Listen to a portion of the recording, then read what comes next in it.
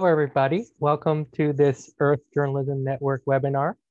We're very pleased you can join us today for our discussions on policies to protect our planet. What are the priorities for the Biden administration?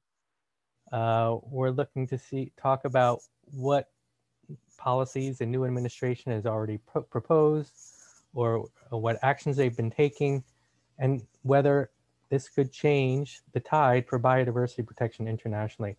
Obviously, a very important topic, especially in a year when we're expecting a big summit later this year in China on the Convention for Biological Diversity. We're very pleased that to be joined today by some excellent guest speakers. We'll be hearing shortly from Jennifer Morgan, the Executive Director of Greenpeace International, from Anthony Swift, who's the Director of the Canada Project at the Natural Resources Defense Council, and from Stewart Patrick, who is the Director of International Institutions and Global Governance at the Council on Foreign Relations.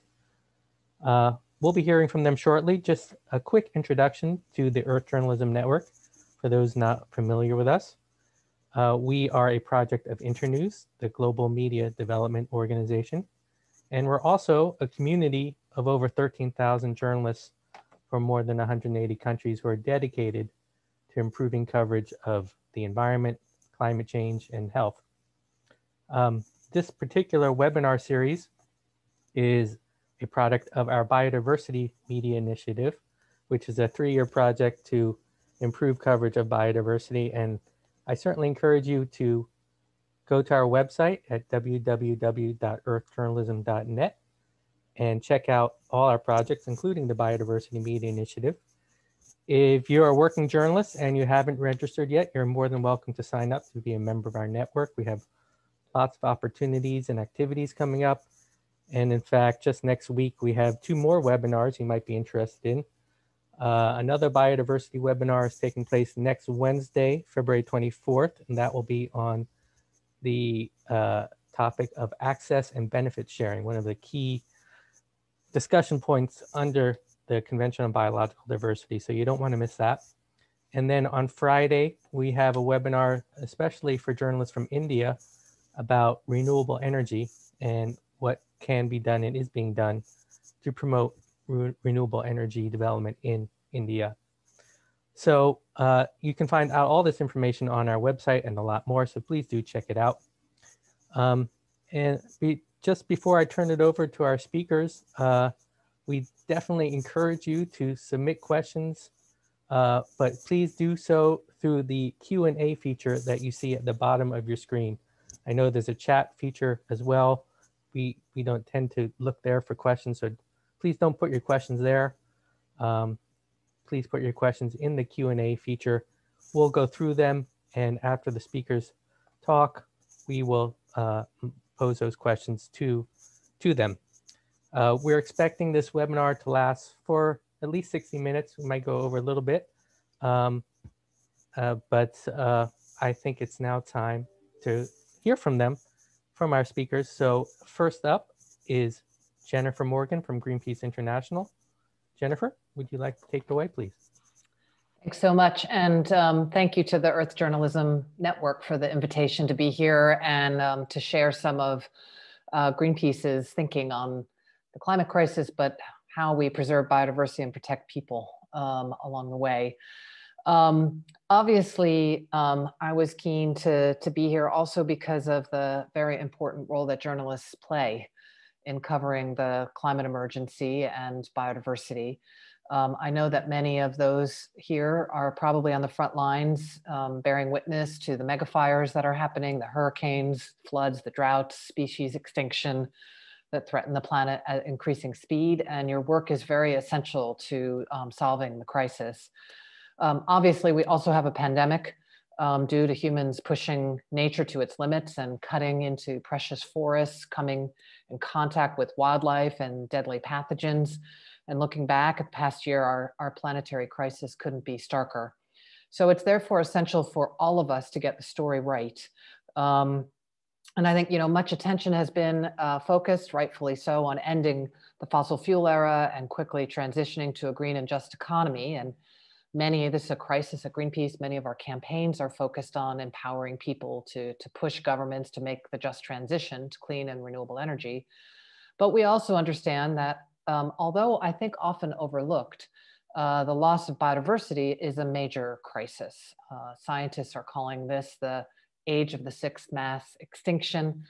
And so biodiversity must therefore be addressed hand in hand with the climate, because the strength of an interact web of life is really fundamental to adapting to our rapidly changing planet. And I think it's quite interesting to look at kind of what the conversations are right now. Our analysis in 2020 showed that actually COVID-19 led to a spike in online conversations about human interdependence with nature and reconnecting with the outdoors. And data also suggests that the public understands this link between the pandemic, climate change, and our biodiversity crisis.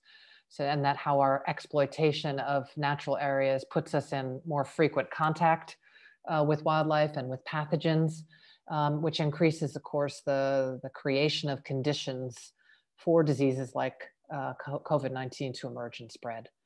So as consumers' kind of sensibilities are shifting to sustainable lifestyles, or I think it's fair to say that corporations have pivoted accordingly, some in meaningful ways, but actually many not.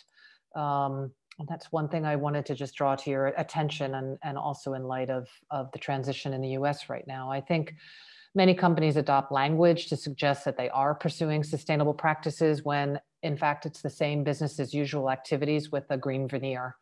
Better often known as greenwashing. It's basically, let's face it, hypocrisy. I mean, if you just look at airlines and oil companies, they love talking about carbon offsetting, but to be serious about tackling climate change and biodiversity loss along with it, they need to stop carbon emissions from getting into the atmosphere in the first place and focus on how to do that. As just an example, and here's where the link starts to come in, you know, Shell last week published its so-called net zero emission strategy, so-called because the oil major has set out no requirement to cut absolute carbon emissions, only emissions intensity targets. And there's no commitment to cut upstream production or a target for the production of renewable energy. Instead, there's this impossible reliance on tree planting. And Shell squarely puts the onus on customers and society to change behavior. Or Occidental Petroleum, another example, which issued an absurd statement earlier this month with its first shipment of, quote, carbon neutral oil to India. Or the recently announced by Mark Carney voluntary carbon offsets program. These are all examples of that greenwashing. And I think all of what I've said in a way are symptoms of a failed system where deep reform is urgently needed. COVID-19 has really shown how the time is now for a just and green recovery, with biodiversity being central. And for that, we really need to change the current system as it's pushing us beyond the planetary boundaries. And by that, I mean actual extinction. And how to prevent it? Well, for a start, a fair way to workers, ending industrial scale agriculture and the brutal commodification of nature. The expansion of commercial agriculture together with tree plantations are by far the greatest drivers of deforestation. A decade ago, as many of you know, when nations established the biodiversity targets at the Convention on Biodiversity's meeting in Japan, governments made these bold commitments to protect biodiversity and nature. But they failed because most nations still allow food commodity conglomerates, soya, palm oil, and cattle most notably, to shape policy and trade agreements. And so with the CBD happening later this year, we have just a crucial few months ahead to set a new direction. And the enormous loss of species must be reversed and the perceived gap between nature and people closed. Climate change, species loss, and social injustices have to be tackled holistically and investigated, exposed, and published by journalists like you, so governments and corporations are held to account. You know that to stay within 1.5 degrees, we need to increase the carbon uptake capacities of natural areas through protection and restoration. We need a reduction of emissions from agriculture, logging, and other destructive forms of land use. And we need the elimination of burning fossil fuels for energy and transport. And we have to do all three. We can't kind of count one against the other. We've lost so much time. We have to do all three together. But that's exactly, unfortunately, what many corporate and government stakeholders are trying to sell us, that we can continue with runaway neoliberalism and capitalism or hyper-consumerism and somehow solve the biodiversity and climate crisis. So I'm here today to ask you, I guess, to challenge corporate greenwashing, where the continued burning of fossil fuels is permitted and it's magically offset by hastily planting trees or protecting natural areas with disregard for rights for local communities. Destroying nature while doing the same thing is not an option. And so we have to be vigilant and call out greenwashing terms such as net zero, climate neutral, or carbon neutral for what they are. And those are false solutions. And other false solutions like carbon capture and storage and voluntary carbon markets. Radical transformation is really needed, where we move from fossil fuels to renewable energy as fast as possible. And the burning of trees and other biomass for fuel also, it's not a solution. Over 500 leading scientists from around the globe said as much just last week in a letter to heads of state. And so I think decision makers really need to listen, support, and respect not only the scientists, but those who have lived in harmony with the land and the longest, and access to and the sustainable usage of lands by indigenous and local communities must therefore be integral to solving our planetary crisis. So the moment's now actually to reckon with the failures of fortress conservation, which has evicted too many communities and really inflicted grave injustices without succeeding in protecting biodiversity. And I think often these community stories are not told or not covered by mainstream media. And so I challenge you and hope that you will tell these stories of systemic injustice experienced by indigenous and other marginalized communities. But amidst all of this, we have hope. So we have the American people demanding a green champion. Joe Biden, President Biden, won the presidential election as the most ambitious and far-reaching climate platform on any US presidential nominee for a major party in history. And he's already brought the US back into the Paris Agreement, but clearly has to go further. So our suggestions for him with the biodiversity piece and the link to climate change in mind, which the public really needs your help in understanding. Number one, a just transition to a fossil fuel-free economy without the use of offsets or so-called nature-based solutions, unlike Trump's cavalier approach of planting 1 trillion trees. Number two, addressing publicly how our corporate food system contributes as much greenhouse gases to the climate crisis as emissions from transport.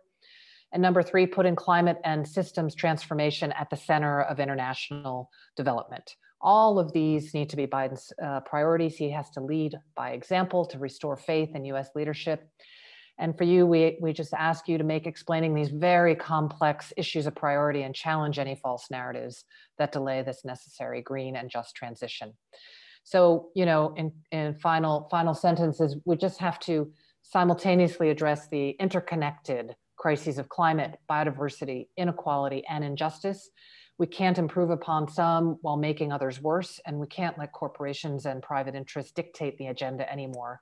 We need governments to put people and the planet first, not profit. Thanks so much. Thanks, Jennifer, and thanks for keeping to time. And now we're going to turn over to Anthony Swift from the Natural Resources Defense Council. Take it away. Thanks Anthony. so much, James. I'm going to be speaking in a little more detail on a specific Biden administration commitment that covers some of the ground that Jennifer laid out more broadly. But that is the United States' commitment to 30 by 30. And specifically, I'd like to talk about what the Biden administration's 30 by 30 commitment means for its broader nature and climate agenda, as well as the important role that indigenous-led conservation is likely to play and needs to play in its implementation. But just a word to the importance of 30 by 30, which Jennifer laid out fairly well in her presentation, which is that we are facing a climate crisis and a biodiversity crisis. The Intergovernmental Science-Based Policy on Biodiversity and Ecosystems recently released a report showing that over 1 million species globally are threatened with extinction, with half of that number likely to become extinct in coming decades unless habitat is both protected and restored. And the conversion of those natural places are primarily happening for agriculture, development, and resource extraction. The United States' 30 by 30 commitment creates an opportunity for additional leadership in a space that has already seen, a strong, ambitious coalition of nations agree to commit to protecting 30% of their ecosystems as part of the Convention on Biological Diversity, and create some really specific regional opportunities in the Americas to protect biodiversity. And those, of course, are going to be most relevant for Canada and Mexico as the US works with its neighbors to identify ways to align conservation commitments to protect broader conservation corridors and identify ways, this is particularly relevant for Canada and the United States, where migratory routes can be protected as part of a North America strategy. But one of the things that I want to spend, without going into some of the very specific cross-border corridors that we can speak about if there's interest, but one of the specific things that is very important about the way the Biden administration has framed its 30 by 30 commitment is that it released this this commitment in an executive order as part of its climate agenda, and it also included 30 by 30 in its campaign agenda as part of its strategy to address climate change. And the reason for that is because I think the Biden administration recognizes the critical role that natural intact ecosystems can and must play in both mitigating and adapting to climate change. And this was a role that was really laid out by the Intergovernmental Panel on Climate Change in 2018, that we are now at a place where not only do we have to rapidly transition to clean energy as quickly as possible, but in order to eliminate or reduce the likelihood of some of the most catastrophic impacts of climate change, we're going to need to harness and protect the capacity of our natural ecosystems to sequester and store carbon. Our natural ecosystems can provide 1/3 of the needed climate change mitigation capacities to maintain a 1.5 degree trajectory if at the same time we are transitioning our energy systems. I do want to have a word on how nature-based, how our ecosystems, or just to support what Jennifer said, that natural solutions focused on preventing carbon emissions from forest and other carbon-rich ecosystems and enhancing their abilities to sequester carbon simply can't be an alternative to shifting away from fossil fuels as quickly as possible for a variety of reasons. One, the math simply does not work. It does not remotely work. And two, the reality is the more rapidly we transition our energy systems from fossil fuels, the more effective natural climate solutions will be, because we are preserving we're limiting the speed at which climate change will stress the ecosystems that we're hoping can help pull carbon out of the atmosphere. One area that I do want to focus or provide a little bit of more detail on is forests. The reality is forests already sequester 1/3 of human-caused carbon dioxide emissions, and forests are also some forests are particularly powerful carbon sinks. And one point that I think has been lost in the discussion on the role of forests has been the role that northern forests play in both, or can play in being part of the climate solutions. The boreal forests of Russia, Canada, and the United States actually store more carbon acre for acre than any other forest ecosystem in the world. And Canada's boreal forest is the largest intact forest in the world. It stores nearly twice as much carbon as the world's global oil supplies combined. And why that's important is that, these forests are being lost at a rapid rate. The intact portions of these forests are being rapidly degraded by industrial activities, logging, and fossil fuel development. Keeping the carbon in these forests where they are is going to be critical. And I think that's why, the Biden administration, in addition to committing to 30 by 30, also laid out a commitment to work with the United States' neighbors to create a framework to better monitor and account for carbon emissions occurring in forests and agriculture so that they can be reduced. And I think that with an eye to 30 by 30, 30 by 30 creates an opportunity for the US to ensure efforts to conserve natural areas have a climate lens that ensure we're not just protecting spaces, but we are actually taking some of the most carbon-rich places off of the table, and ensuring that the international community does a better job than it has been doing in accounting for the significant emissions that are occurring in degraded forest areas. And this is particularly a problem in the North, where forest conversion is occurring mainly because of logging activities and not, because of a conversion from forest to agriculture, as is happening in Brazil. The current regime for assessing the climate impacts of forest conversion don't account for forest degradation to the degree that they do for deforestation when it's for agricultural purposes. And of course, the other priority that the Biden administration really highlights in its 30 by 30 commitment, and as well as in other areas that it has been elevating this issue, is the importance of centering our efforts to protect natural places with indigenous voices and indigenous knowledge, and really, moving to a indigenous-led conservation framework. In both the United States and Canada, indigenous communities have been leading the effort to create novel and innovative ways to protect natural ecosystems for decades. They've been all too commonly sidelined in decision-making that occurs on their traditional territory. And I think that the U.S. commitment to center indigenous-led conservation in its approach is something that is going to make, I think it'll be an opportunity for both the U.S. to learn and to advance some of these efforts. Some of the efforts that have been particularly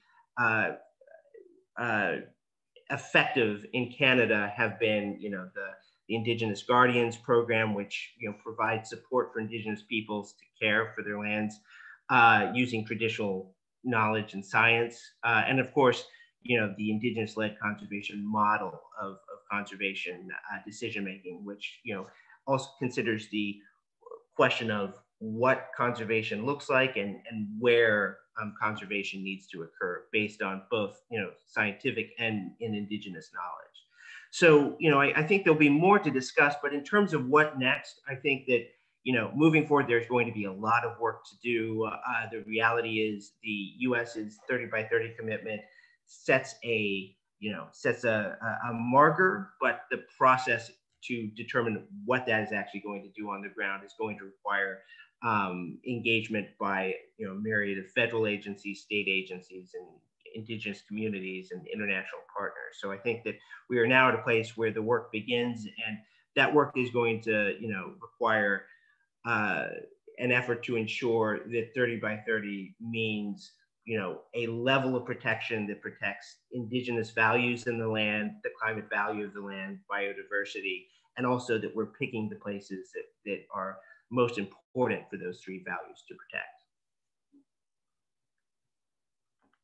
Great. Thank you, Anthony. And thanks again for keeping the time. Before I turn it over to Stewart, both Jennifer and Anthony have mentioned the importance of Indigenous communities and their role in conservation. And I would like to just remind our viewers that the Earth Journalism Network currently has a story grant call out there, an opportunity for Indigenous journalists to apply for funds to do their own environmental stories for their local media outlets. If you're an Indigenous journalist and you have a good story idea, but you need a little money for travel or whatever, check out the EJN website at www.earthjournalism.net. Look under opportunities, and you actually can see several story grant calls there, opportunities for journalists to apply for funds on different topics, including the ocean and renewable energy, and this opportunity for Indigenous journalists in particular. Okay, I'm going to turn it over to Stewart now. Please, Stewart. Thank you so much, James. And it's a great pleasure to be here with Jennifer, to meet Jennifer and Anthony, who are two great experts in this field. I'm an expert to the degree that I am an expert. It's on international cooperation, but I've been spending some time on international environmental cooperation recently. And so my remarks will be mostly about the international agenda, including two major initiatives that the Biden administration should exercise leadership on. I want to begin by acknowledging the sea change in U.S. policy that we're seeing after 4 years of catastrophic U.S. disengagement under under President Donald Trump. Joe Biden has promised to restore, not only to restore U.S. climate leadership, but also to accelerate the decarbonization of the U.S. and global economies. And I think that for somebody who's a foreign policy specialist, Biden's determination to, quote, put climate change on the agenda in the Situation Room and mainstream these concerns across cabinet departments is really welcome. And I think it's a major change in what has been a very siloed and fragmented approach to climate change and also and environmental cooperation generally. And I think Joe Biden's appointment of John Kerry as his special envoy signals the seriousness of his determination to fight global warming and to put it at the center of U.S. foreign and national security policy. But it's also clear that the U.S. global environmental policy can't be limited to climate change because the planet's climate emergency, ecological emergency, is not limited to global warming, and biodiversity protection needs to be elevated. As we've heard, the world is experiencing dramatic declines in species and ecosystems that's jeopardizing the countless services that the natural world provides to us and that we all often take for granted. And these services range from the oxygen we breathe, to the clean water we drink, to the insects that pollinate our crops, to the microorganisms that enrich our soils, and to the pharmaceuticals that we obtain from organisms.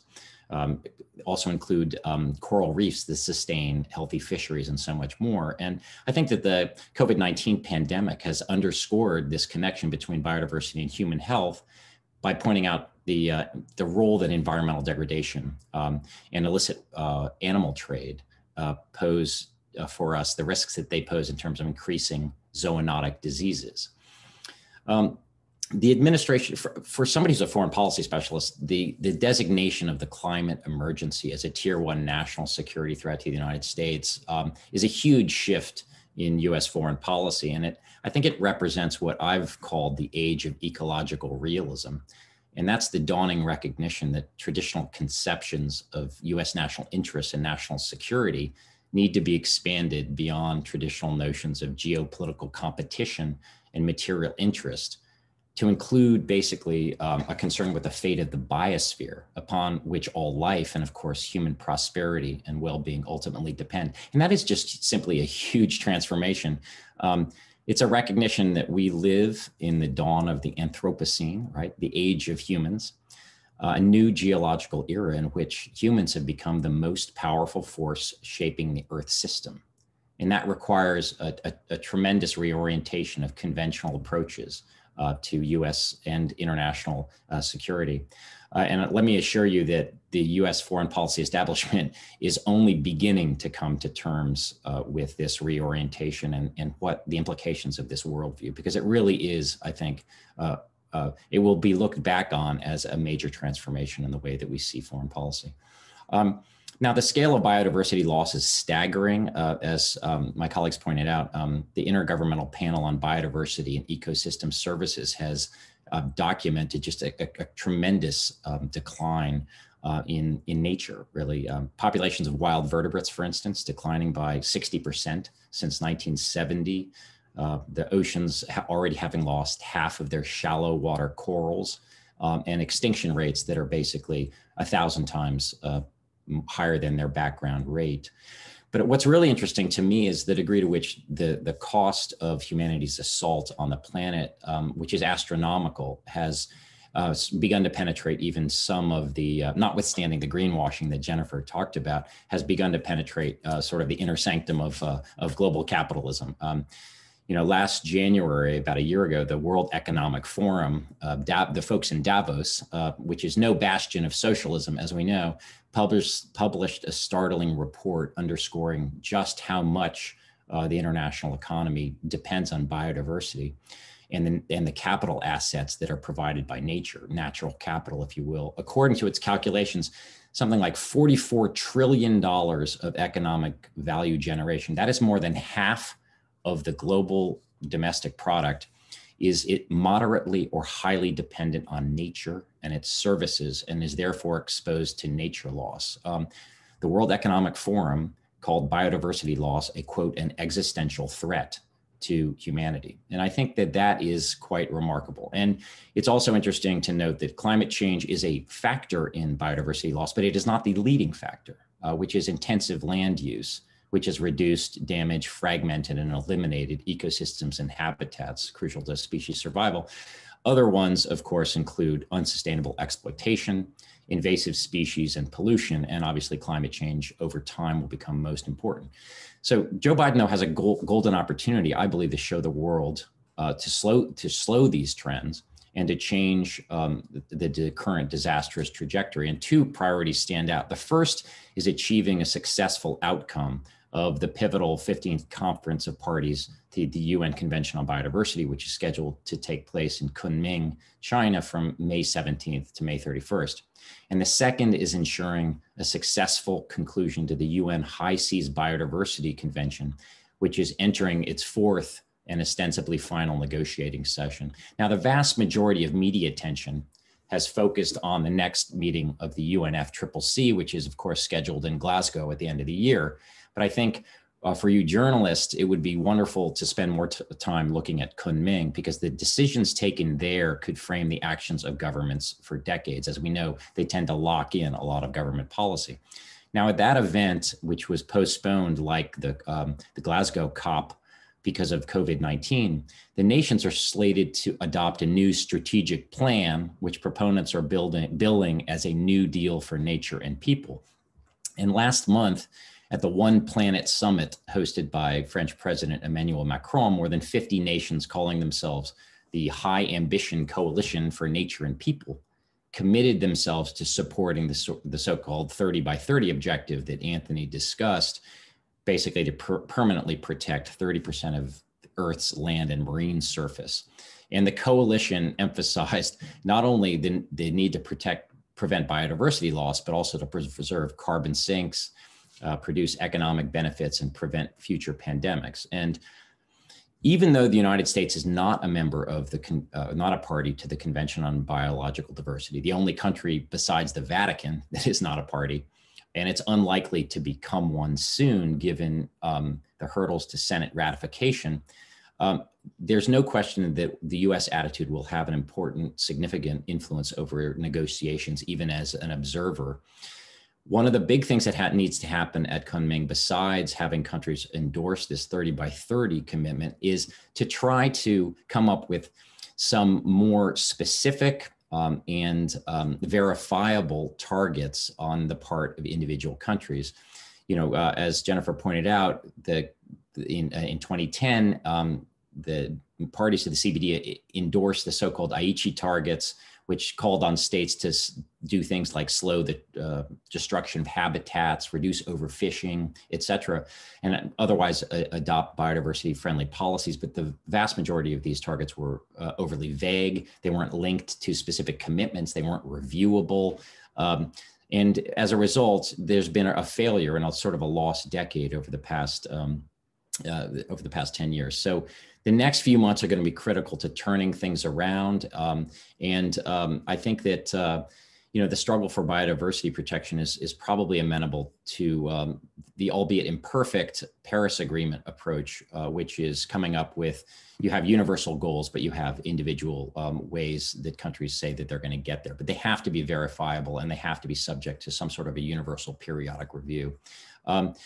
So that's something that needs to happen in the coming year. The second major initiative, and I'll make this quick, is to basically have a prompt conclusion to a UN High Seas Biodiversity Convention. You know, that's the most important treaty that I think most people have never heard of. It covers basically 43% of the planet's surface and the water below.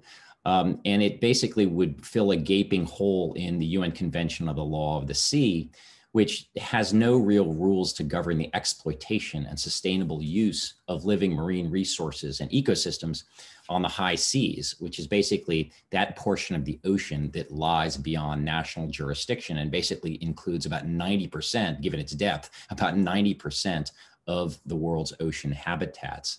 Now, the United States, again, is not likely to ratify such a treaty in the short term, but it has been involved in the negotiation process, and it's likely that, as with UNCLOS, the United States would eventually accept it as customary international law. And so the United States has an idea here has a role here to be really decisive.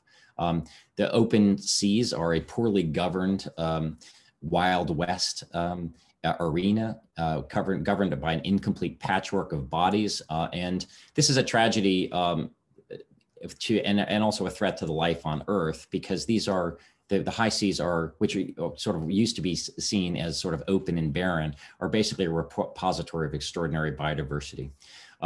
But success is going to require overcoming divergent interests of multiple constituencies, including major fishing nations, block of developing countries called the G77, small island nations, and a major advanced market economies.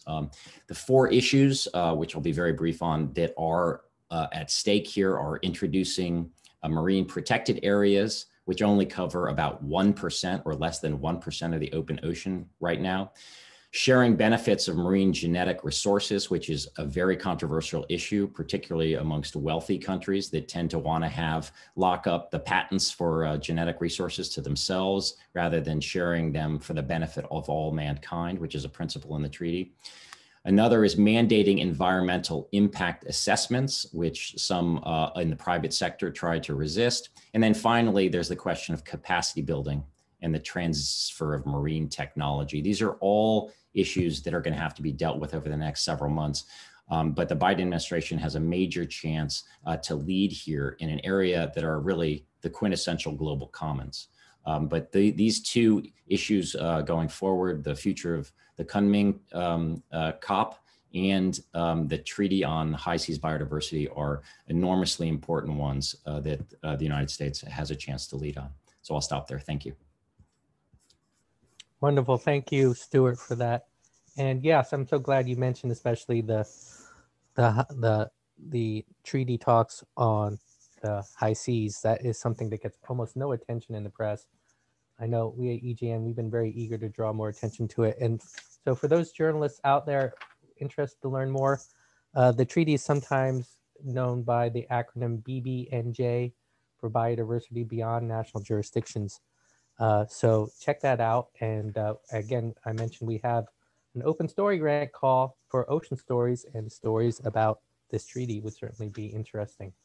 So we're going to open it up to questions now. We got a bunch of questions, and I'm going to begin with one from Mike Shanahan, who notes that during his presidential campaign, President Biden said the U.S. should mobilize $20 billion to stop the destruction of the Amazon rainforest and impose, quote, significant economic consequences if deforestation continued. Now, what actions do you think, and I can address this to all the panelists, but let's keep the answers brief because we do have more questions coming in. What actions do you think the president should pursue, and has anything happened on this front yet? And before I turn it over to you, just a reminder to our audience, please, you're welcome to add more questions into the Q&A feature at the bottom of your screen. Anyone want to tackle this question first about the Amazon rainforest and what the US government can do about it? Yes, Jennifer. Yeah, thanks. Great question. I think the answer, though, is not about money. I think paying the Bolsonaro government or organizing funding for a government that is basically not following any laws, removing the rights of indigenous peoples, threatening environmental organizations that are working in the Amazon, could only embolden him. I think alternatively, what the Biden administration needs to be doing is working to get those national policies in place where possible, using the levers that the US has in a very serious way, because it's clear the Bolsonaro government does not take climate change seriously at all. It's going in the opposite direction. So whether that be, you know, as I was talking about, rethinking even the entire trade relationship, you know, engaging the multinational large agricultural companies that are US based in what they're doing in Brazil, looking at supply chains, I think, and deforestation included in supply chains. Those are the debates that are happening in Europe right now. Those are the types of things I would advise the Biden administration to look at. Thank you, Jennifer. Anyone else? Yeah, just briefly, this issue is a huge one that it's been on the table for a while, and there was obviously about a year and a half ago a huge controversy between President Macron of France and President Bolsonaro, which really raised a question of you know, whether or not Brazil is, in a sense, the owner of the Amazon or its portion of the Amazon rainforest, or is in fact the custodian of the rainforest for all of humanity, given the importance. I mean, the phrase the Earth's lungs is a little bit overused, but obviously a huge proportion of carbon sequestration occurs within the Amazon rainforest. Alas, a declining amount given the deforestation and the drying of the Amazon rainforest. I tend to agree that the Biden administration should definitely use a number of carrots and sticks to try to get the Bolsonaro regime to begin to take things more seriously, and looking for different ways of linking trade, I think, is a very important step in that direction. That also applies to climate, where I think that a lot of people are looking to the World Trade Organization to have climate waivers, for instance. The border adjustment, carbon border adjustment taxes that allow countries that are actually taking things more seriously to be able to penalize those countries that are, in a sense, free riding on the efforts of, say, the European Union. And I think that a similar approach could be used with respect to protection of biodiversity.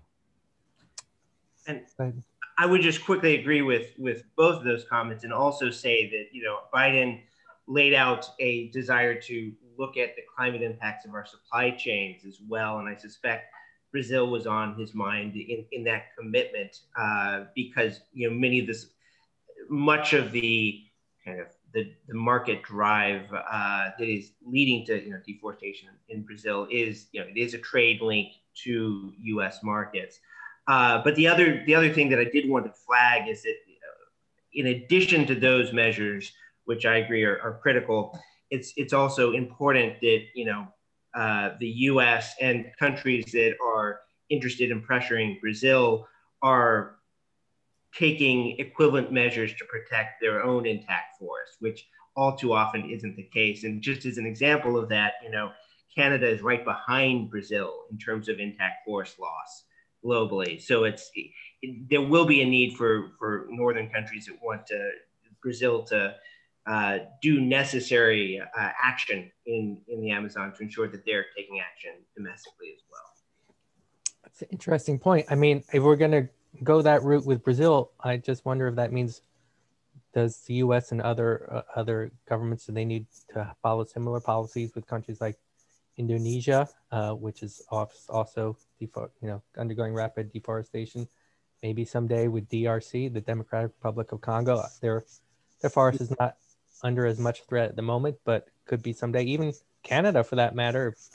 You know, I mean, this kind of opening up this question of responsibility over the, the forest as a kind of global resource that, that does raise questions about our policies in general. Would you agree? I Go ahead. Yeah, I would just say quick, I agree with that. And I think that, even the way the international rules in evaluating for deforestation and forest degradation are set up, in some ways give northern countries a pass in that, converting an intact forest to, a soybean field or a ranch is considered deforestation. But, some clear cutting activities that lead to de facto deforestation are not considered such because there is not a another use that that forest is being used for. So it's that those are rules that in many ways support the kind of forestry that happens in northern countries and allows them to avoid both the biodiversity and climate consequences of the activities that they permit. Yeah, maybe just quickly, I think the other thing, the fact that that's an example in all of those countries, James, is about the commodification of nature. It's about the fact that you have people in those countries, and I think mostly elites and corporates, who are benefiting from taking the resources out of those countries and exporting them, right? And so actually that's what I was talking about a little bit, about needing a different development model for those countries that actually allows people on the ground to benefit from those resources, a rethinking about our whole food and fast consumer societies in northern countries as far as a relocalization where possible. That doesn't mean no trade at all, but it means really rethinking the entire thing and having a way of, we start talking about international agreements, looking at the whole hierarchy of norms in which you would actually have the environmental agreements have as high a status as say the WTO or trade and short-term economic growth. And I think that's the debate for 2021 that it really needs to come to the fore. Yeah, if I could jump in, I agree, and I think that approaches you mentioned in Indonesia, but approaches of the U.S. has for foreign aid and also its posture within multilateral development banks and other things are very important.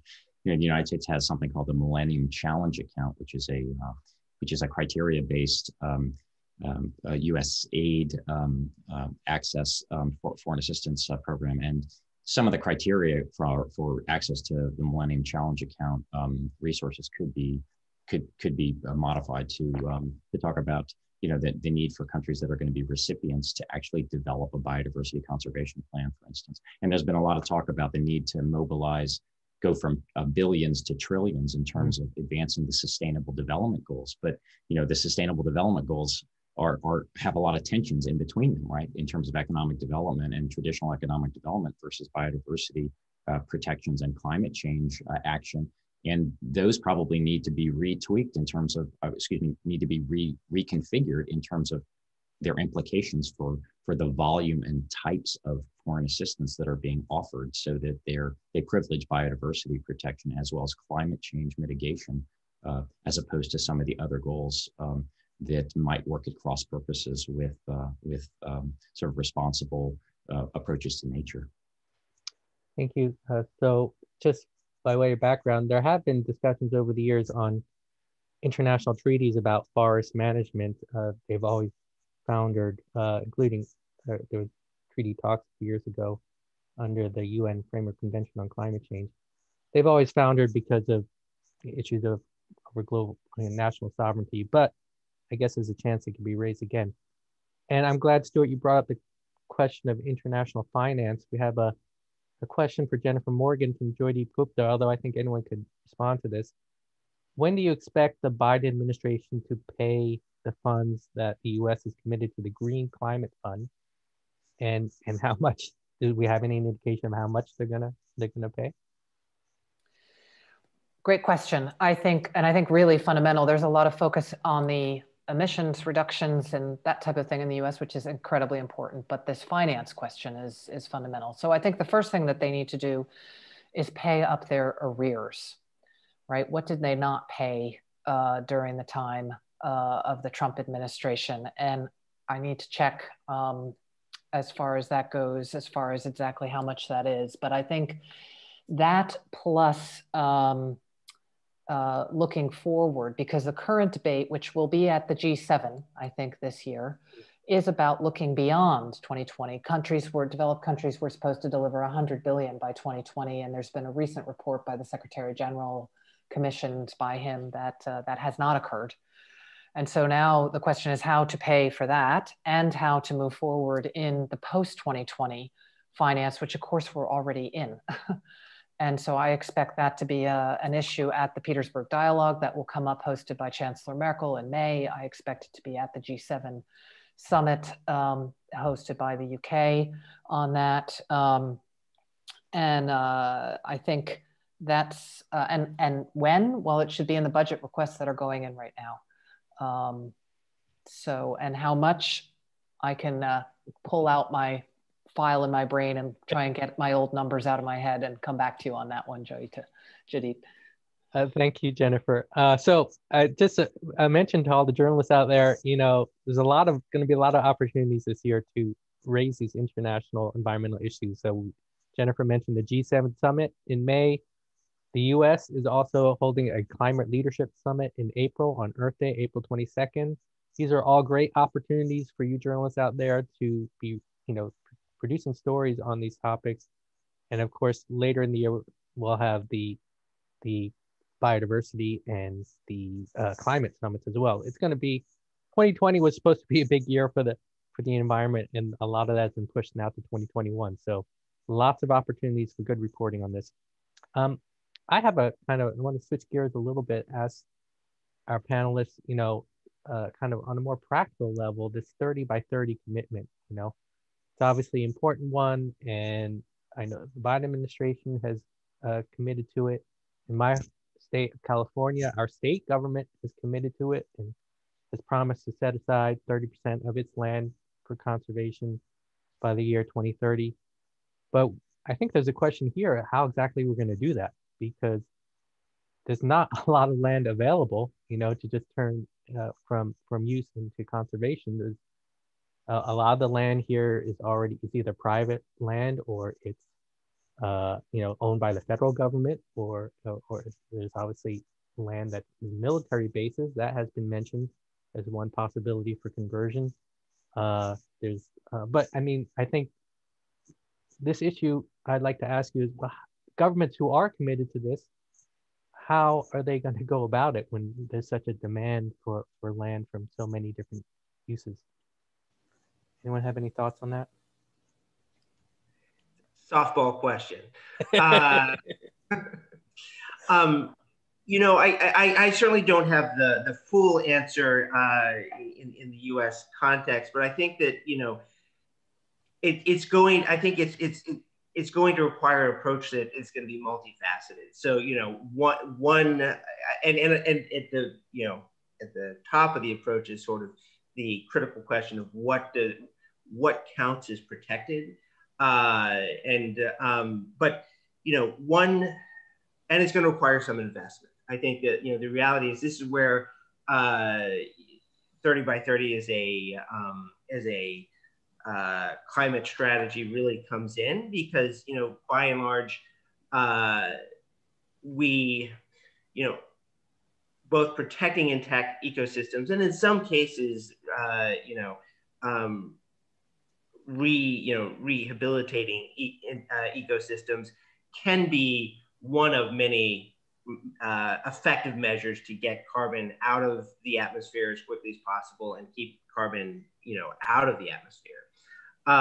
And that is going to require I think in the US context, that's going to require some investment, and a combination of, one thing we'd like to see, and that I mentioned, is that in addition to investing in efforts that, protect and enhance carbon sequestration, both in public and potentially private lands, there's also, in the US, the political opportunity for this, isn't clear in the short term, but there is going to be a need to account for the costs of industrial activities that are threatening these areas as well. So, part of it is sort of a carrot of, investing in activities that do put places off of, create an alternative model for protection, and also really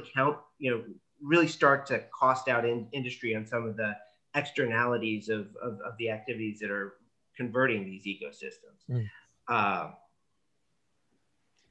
Could I say that, I mean, what's interesting, my impression is that it will be easier, but I'm willing to be corrected. My impression is that it will be easier for the United States to meet the target with respect to its marine areas, because my understanding is that something like 26% of US coastal and EEZ waters are basically enjoy some form of protection, and whereas only about 12% of US land does now.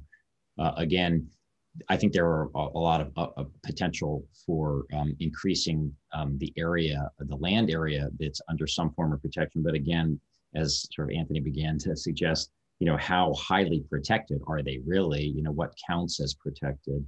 Are these areas important or kind of marginal from the perspective of biodiversity? And how do private landowners take part in this if they wish to, and to what degree is there some sort of a certification mechanism to sort of, verify that they're actually conserving this, and so it should be able to fall under this particular umbrella in the sort of conservation easement type scenario. My only quick addition is just to echo what Stewart had said earlier, which this points to the need for implementation plans. Right. I mean, and I think that that's one of the big lessons from Aichi and from before when these targets were set, is that, you do need to move to a different way of doing this. And I agree that the Paris approach is not the optimal one, but at least you do have a binding monitoring, reporting and review system and verification system, and you do have a ratchet mechanism to scale things up, and you do have to put forward your nationally determined contribution. So I think that's often something that gets overlooked. We are huge on 30 by 30, don't get me wrong, but both for the seas and for land. One of the untold stories, I think, often is the machinery that's needed behind it in order for these agreements to actually get implemented and make a difference. Right, and those practical actions on the ground are often carried out by state and local authorities, not even the national authorities. I know we're coming close to time. I did have one more question for you about the Migratory Bird Treaty. This was something, again, that I think a lot of journalists don't know about. It's not often brought up. It's one of the earliest environmental treaties ever signed, I believe, is over 100 years ago, if I'm correct. It was brought into force, but it came to everyone's attention because the Trump administration loosened some regulations under it, and I assume the Biden administration is going to tighten those up again as part of its effort to roll back all the regulations that the Trump administration loosened. But do any of you, Anthony, you may have mentioned this treaty. Do any of you want to talk a bit more about that, why it's important and why journalists should cover it? Yes, I'd be happy to start. I do understand the Biden administration has that in the hopper on the many things it's working on to undo from the Trump administration rollbacks. But the Migratory Bird Treaty is, it's a treaty that recognizes the fact that, in North America, many of the bird species don't see the borders and they don't adhere to them. So, we often call Canada's boreal forest the bird nursery of North America, because every year about a billion birds, migrate there to hatch, and 3 to 5 billion birds come down to, the United States, Mexico, and even as far as South America. So these bird populations require havens and habitat up and down the continent. And the Migratory Bird Treaty is a way to, is one mechanism to ensure that we're not just knocking the, critical tables or critical, weight-bearing areas out for these species. And I would also say that, it's been an effective treaty, but there is more opportunity with 30 by 30 to protect these migratory species. And, again, I mentioned the boreal, but, there was a recent study that showed that, bird populations in North America have declined by 30% over the last 30 years. And, boreal populations have declined by, 40 to 50%. Wow. And it is because of habitat loss, up and down those migratory pathways, and, in particular in the boreal.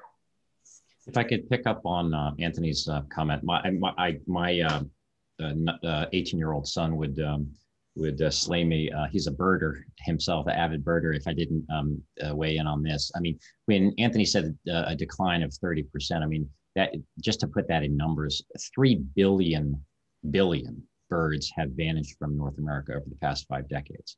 And so this is a remarkable decline and a dramatic one. And there are a lot of people out there who care about birds in terms of citizen involvement, and they're some of the most avid citizen scientists collecting data, contributing to eBird and many, many other things. And so the Migratory Bird Treaty is a hugely important instrument that needs to be revived under President Biden. Thank you. So we are past the hour mark, so we're going to wrap this up. I want to thank our panelists again, but I do have one more question for you and a request. We have a request from our audience that any resources that you may have mentioned, any references, if you could please share them with EGN after the webinar, and we will pass them on to all those who have registered. Also, a reminder to all our audience, this webinar will be, a recording of it will be put on YouTube and on the EGN website, so you can view it later or share it more widely. But final question for each of you, just briefly, if you could each state what you think are some key stories related to international biodiversity, or more locally, since journalists often do cover, cover stories more locally, but perhaps related to international issues. What are the key stories that you think journalists should be on the lookout for, especially this year, but also into the future, in such a big year for the environment? If any of you have any final thoughts on that? I can have a go. I have a few that I'm thinking about. Oh, let's see if my internet holds up here. I think the linked with the oceans issue is the industrial exploitation of oceans. I think it is just kind of what we were saying, as far as people not being aware of how unprotected that whole space is. Another is really the destructive corporate livestock farming, and I think there needs to be much more told about the unsustainable and unhealthy levels of meat and dairy consumption. Because that really links into, and you can do that locally, you can do that on the industrial part of things, and the link of that with the biodiversity loss and actors who are in those stories. I think there's a need for investigative journalism in many of those areas. Thanks. Thanks, Jennifer. Yeah, just a quick note on that is, we know that these intensive livestock operations and poultry farming, they also have big implications for the spreading of diseases, epidemics, pathogens, and that I don't think that has really received a lot of attention, at least in my impression so far. And there's a related issue of the use of antibiotics in these operations and how that is spreading resistance to antibiotics, which is also a big threat to public health. So lots of issues there to tackle. Anthony or Stewart?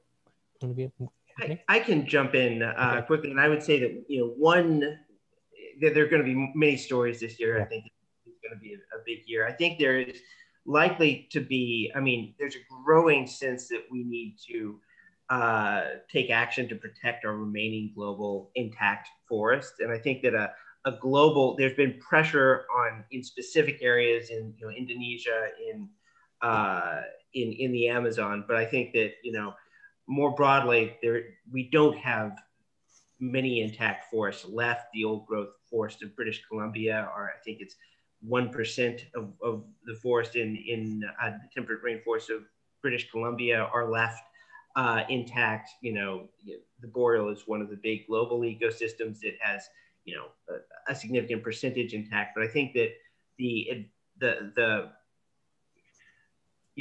a global effort to protect intact forests is one area that I think there will be more stories at the role that Indigenous people who live in those traditional territories are playing in rallying for that call, and how that fits in with 30 by 30 commitments and climate commitments, and our efforts to stop biodiversity collapse is all fits in. Thank you, Anthony. Stewart? Yeah, sure. Thank you. There's a few. One of them, I think, is the degree to which the private sector has or has not taken on board the notion of natural capital and the importance of preserving biodiversity. There's a lot of headlines about the Blackstone Group, the world's largest private equity equity investor, basically saying that from now on it's going to look at some of the sustainability concerns when it comes to the corporations that it's investing in. A lot of skepticism about that as well, but I think that that's an important thing to look at. Another is, it didn't get a lot of attention, but and it's a much smaller actor in the development space than, say, the World Bank, but the UN Human Development Report is quite extraordinary, that came out at the end of last year, the most recent one, which basically says how do we transform development, and particularly the concept of sustainable development, to the advent of the age of humans, basically. And it's really quite remarkable in terms of the intellectual ground that it breaks. And so I would commend that report, which really talks about the importance of indigenous knowledge. It talks about how the inequities in terms of globally about who's taking it on the chin when it comes to climate change and biodiversity loss around the world, and just how unsustainable the current path that we're on, and we need to value nature in terms of our development decisions. I also think that there are probably interesting stories about the extraordinary richness of the open oceans. The cliche is we know more about the moon than we do about the deep ocean, and I think that's beginning to change quite a bit with the advent of new forms of technology and sort of remote sensing and the advent of big data. And so I think that's a really interesting thing. And then finally, this question, just to get back to the issue of the pandemic and its link to biodiversity. There's probably a rich vein of articles to be mined in the concept of One Health, just the connection between the health of biodiversity, health of nature, the health of humans, and then the health of wild species that inhabit the ecosystems around us. Wonderful. Thank you, Stewart. Thank you to all our panelists. It's been a really interesting discussion. We really appreciate your contributions, and please do send those references or any resources you want us to share with the audience. Please do send them. Thank you also to our audience for your attention and for your questions. I'm sorry we couldn't get to all of them, but they're great. We love interacting with you. So keep in mind, again, our webinars next week on access and benefit sharing under the Biodiversity Convention, and also renewable energy in India. And please stay in touch with us and check out the EGN website again. Thank you all. Have a great day and a great year. Thanks, everyone. Thank you.